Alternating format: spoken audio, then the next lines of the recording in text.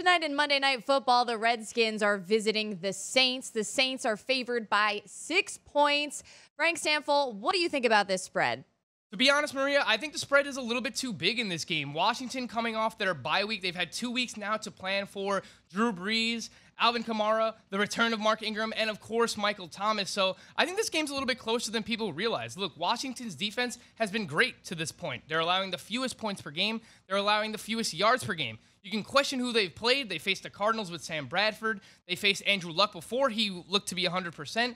And they also faced Aaron Rodgers coming off that first game when he initially hurt his knee against the Chicago Bears. So you can question who they faced, but ultimately the defense has played well. And, you know, say what you want about Alex Smith. The guy doesn't win in the big games. He doesn't win in the playoffs. It doesn't matter. This isn't the playoffs. The guy wins games in the regular season. I think Washington's in play to win this game tonight. You could throw a little bit down on the money line if you want to, but I think taking them plus the points at +6 is the way to go for tonight. I think Drew Brees gets his. He's going to break the record, but that Saints defense is a little bit suspect. They looked better against the Giants, but was that their defense playing well, or was that the Giants offense just not being good? They've been very inconsistent this year. So I think this is a higher scoring game.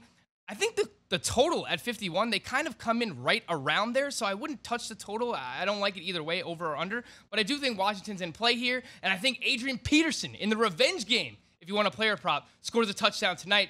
Give me Washington plus the points tonight, Maria. So you like Drew Brees to make history and break the record for most passing yards in NFL history, but you do not like the over 51 points. And Frank also thinks that the Redskins will cover tonight in Monday Night Football.